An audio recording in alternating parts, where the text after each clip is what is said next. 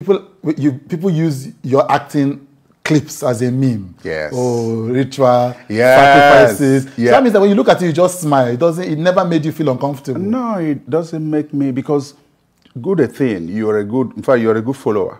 You're a good follower of Christ.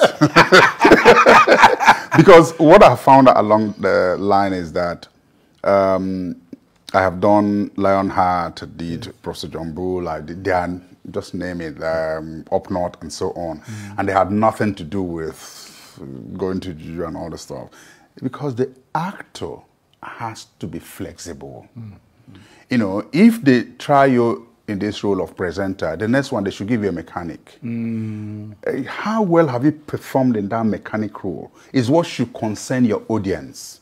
And I think it's only in Nigeria, not even in Africa, that this typecasting, people talk about it. If you look at Sylvester Stallone, it would always be the hard guy. Look at Arnold Schwarzenegger. That's what it is. Yeah. Do you understand? Absolutely. They don't see it as typecast. They look at the flexibility of the actor in that role he's playing. And not about, you did a hard guy here, I did a hard. That's how Nigerians quantify you and qualify you. And that's not good for those of us in the profession. So for their Oscars and so on, they look at you for the role you've played and not whether it is almost the same thing with the other role you played. There's always flexibility in what an actor is for this role and what is playing for the next role.